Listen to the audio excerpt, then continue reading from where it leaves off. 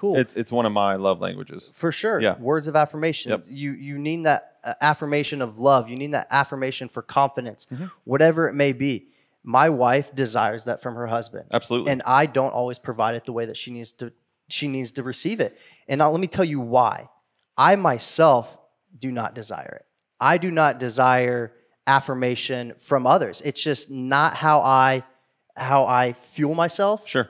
If we can want to put it that way, I feed off of other categories.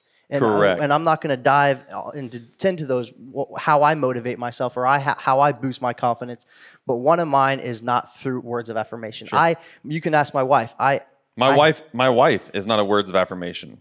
Right. That's not one For of hers. sure. Hers is one of the big things that she functions on is action. Okay. It's not what you say, it's what you do.